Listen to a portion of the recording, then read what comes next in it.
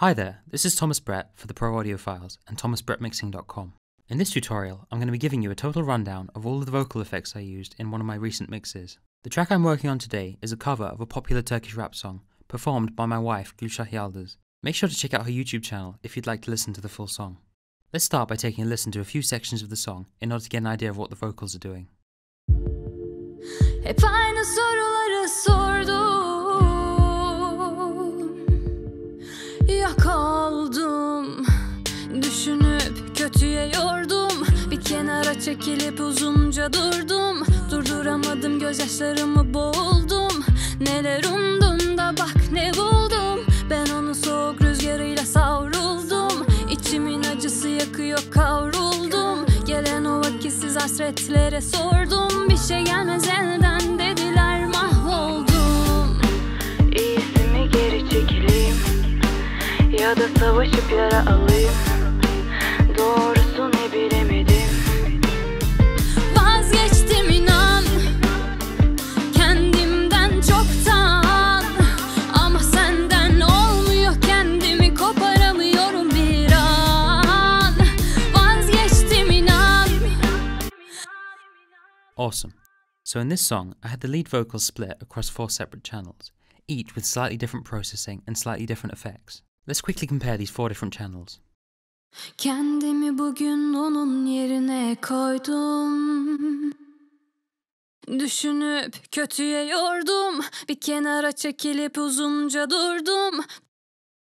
İyisi mi geri çekileyim, ya da savaşıp yara alayım? Vazgeçtim inan, kendimden çoktan. Cool. So the main reason I've split this vocal across 4 separate channels is that in each section, she's singing in a slightly different style. In the intro, she's singing very softly.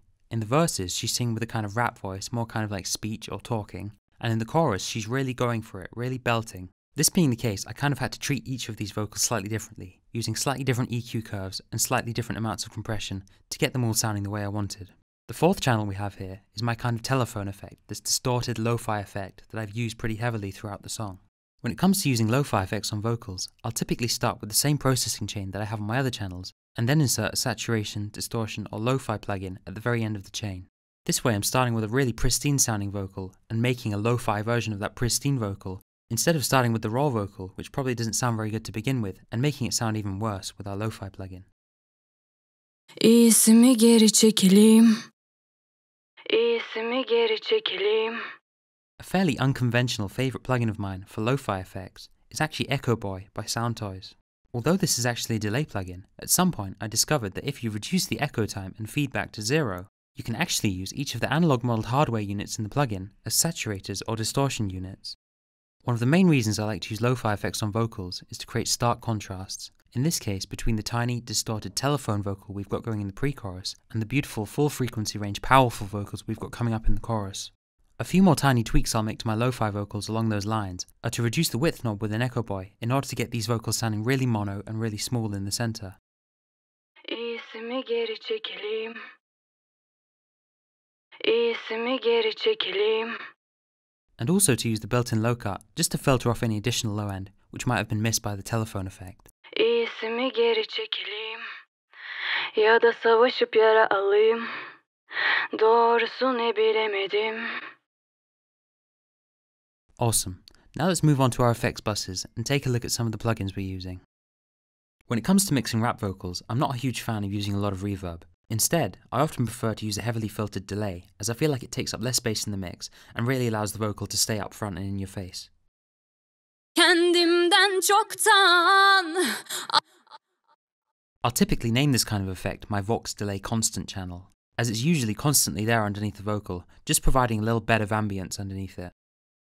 Kendimden çoktan, ama senden olmuyor, kendimi As you can hear, if I roll back the low and high cuts I've got going on this delay, it suddenly starts taking up too much space and clouding the vocal.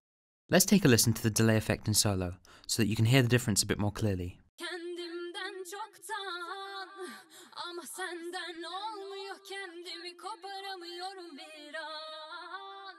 Vazgeçtim inan, kendimden çok Unlike in our lo-fi telephone vocal that we were talking about a minute ago, where we used Echo Boy as a direct insert and reduced the width in order to make it really mono and in the center, for this delay send, we want to make the delay effect more stereo and get it out of the way of our lead vocal in the center.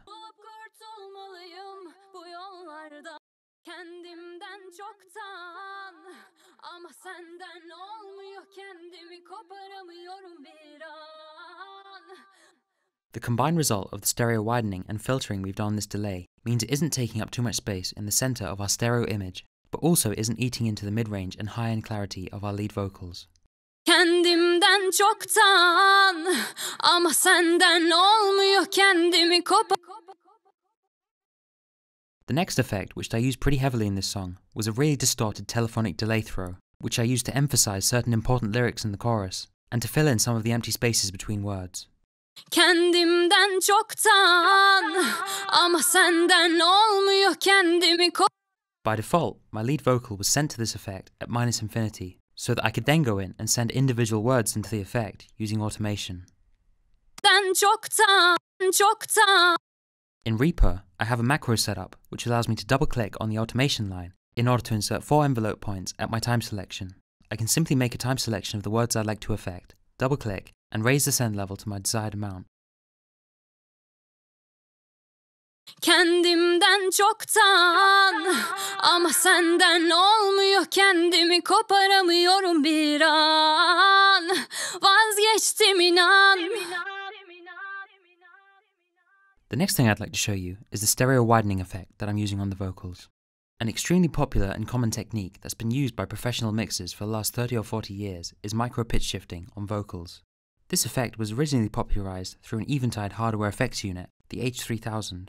Luckily, nowadays we have easy access to this kind of effect in the digital realm using plugins such as Soundtoys Little Microshift, which was actually designed by the same people who designed the original Eventide unit. Let's take a quick listen to this effect on our lead vocal and then play around with our send levels to figure out how much of it we want to use. Kendimden çoktan ama senden olmuyor kendimi koparamıyorum bir an vazgeçtim inan. Kendimden çoktan bir çıkışını bulup kurtulmalıyım bu yollardan vazgeçtim inan. Kendimden çoktan ama senden olmuyor kendimi koparamıyorum bir an.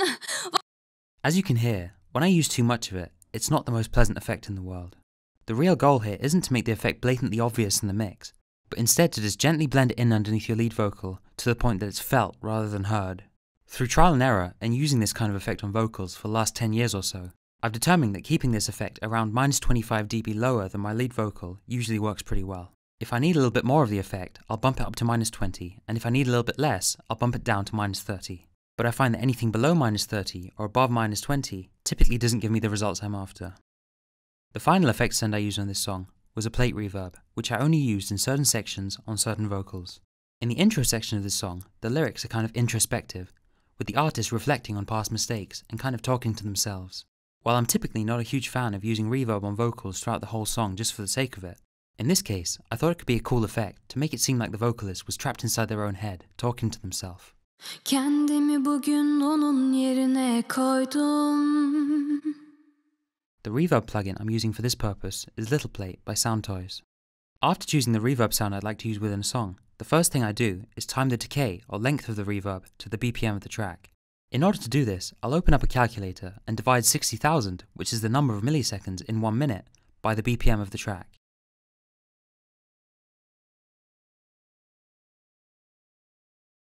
The resulting number is the number of milliseconds between each quarter note.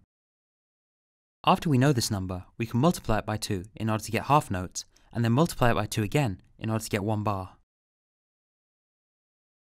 The main reason to do this is to make sure that all of your reverb tails are ending rhythmically, meaning they're not going to cut out short or ring out for too long, causing an unnecessary build-up of reverberated mud within your mix.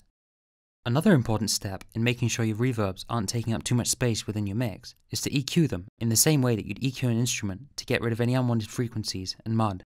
In the Soundtoys Little Plate plugin, this is as simple as using the built-in low-cut filter to get rid of any unnecessary low-end rumble.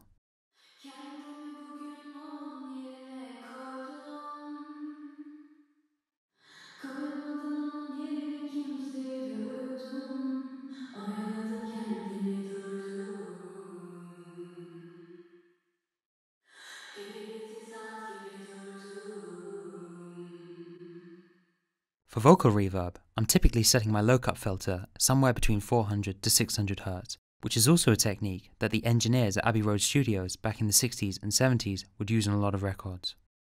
Alongside my low-cut filter, I'm also using a bell cut at around 700 Hz, just to get rid of some boxy frequencies that caught my ear.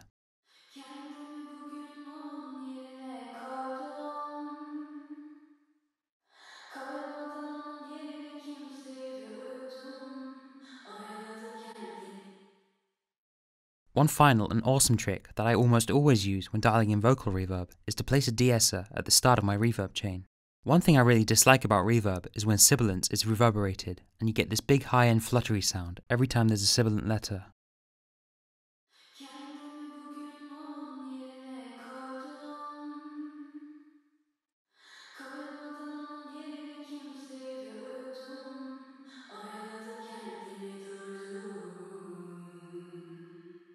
Basically, what we've done here is over de-ess the vocal which is being sent into the reverb, meaning the amount of high-end flutter we're getting every time there's a sibilant letter is drastically reduced. One very important thing I'd like to note when using reverb is that you shouldn't just be sending your lead vocals to your reverb, but also any effects that your lead vocals are going to the reverb at the same amount. Awesome, that just about covers all the vocal effects that we used in this track. If you're looking for more tutorials and guides on music production and mixing, make sure to check out my website, thomasbrettmixing.com, where you can find a full list of all of my Pro Audiophiles articles, alongside other educational content. This has been Thomas Brett for the Pro Audiophiles. Until next time.